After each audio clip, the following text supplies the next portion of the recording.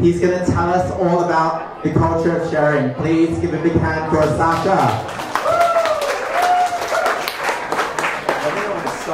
You know, give me 10 seconds before, because I know why they're giving us a beer over here, and why the slides are just only lasting for 5 minutes. Because you're getting under kind of pressure to go to the restroom. I have a couple of beers before you get through these 5 minutes so easily, and that's what I actually did, so kick it off. So I would like to talk about the culture of sharing, right? And this is what it's all about. That's what we're doing here in these 2 hours. We are sharing ideas. And to really understand the culture of sharing, we need to understand the definition of the word culture, where the word culture comes from. And of course I'm looking it up on Wikipedia. So the first sentence that comes up, the set of shared attitudes, values, goals and practices that characterize an institution, organization or group. So that's the first sentence on Wikipedia for culture. So the term sharing is already in there. The problem for me as growing up in Germany was I had to learn Latin for 6 years in school. And I was such a bad student. But at least I can take some advantage out of this tonight, because I know where the term culture comes from. It's cultura or cholera. That's a Latin term.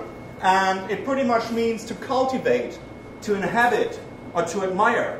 And last but not least, it's the next slide, obviously. It's going to, it means to take care. To really take care of things. To take care of yourself, to take care of your friends and your family. To take care of your environment. To take care of your community. And to take care of your ideas and your experiences. And obviously, this little doggy, I'm going all into these animal stuff. I know it works. There's so many females here. Thinking about the culture of sharing, that sharing is caring. This is a word that we're hearing all the time, right? That's how I looked like 10 years ago. It was all mine, mine, mine. I'm blogging, I'm producing content, and I want to try to protect my content each and every day because people were stealing my content. Well, I thought they were stealing my content. Actually, they just wanted to participate, right? So every time someone is stepping onto our home turf, we're getting kind of annoyed, right? They want to take something away from us. It's bothering us. It's all about this attitude of protecting our wealth and protecting our specific environment, right? And someone is doing the same thing, exactly the same thing that we are doing. Oh my God, competition. There are no competitors. They're only potential cooperation partners. We just need to get it, right? So look, whether you look like a guy that looks like Obama and you're sharing this huge little sandwich over there, or you're sharing an ice cream, but it also turns into businesses. Car sharing services all over the place. Over here in Taipei, we have this bicycle sharing service, which is fantastic. File sharing is huge. And I'm not only talking about BitTorrent and getting all the copies and privacy, whatever. I can't live anymore without Dropbox, because I can share files and content with people all over the planet. It's a fantastic world. Facebook, Twitter, Blog, Flickr, YouTube, they couldn't live, they couldn't exist without the culture of sharing, because that's their business, that people are sharing content. You know, think about the Generation Z that don't want to work without the internet. They're defining themselves about sharing content on their Facebook wall. And of course, it's also about sharing knowledge. That's what we're doing over here, or at least I try to do that in 5 minutes, which is kind of hard for me. Sharing knowledge, the open source, the fundamental open source philosophy is about sharing knowledge. Look at these fantastic little services or programs, Android, Linux, WordPress, Firefox, or GIMP.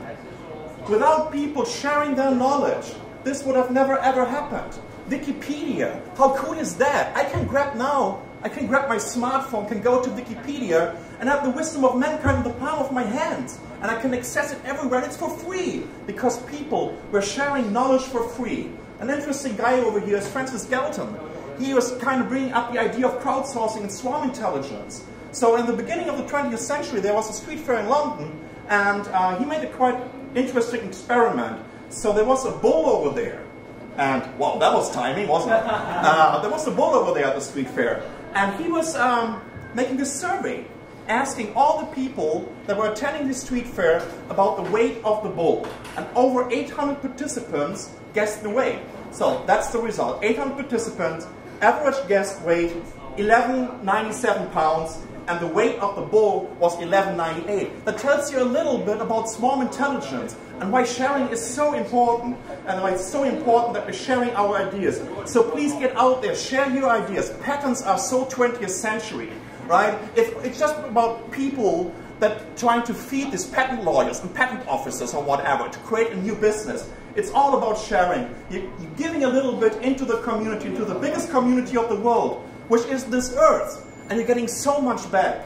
And that's why I really would like you guys to start share your ideas and make connections, and finally really taking care of each other. Thank you.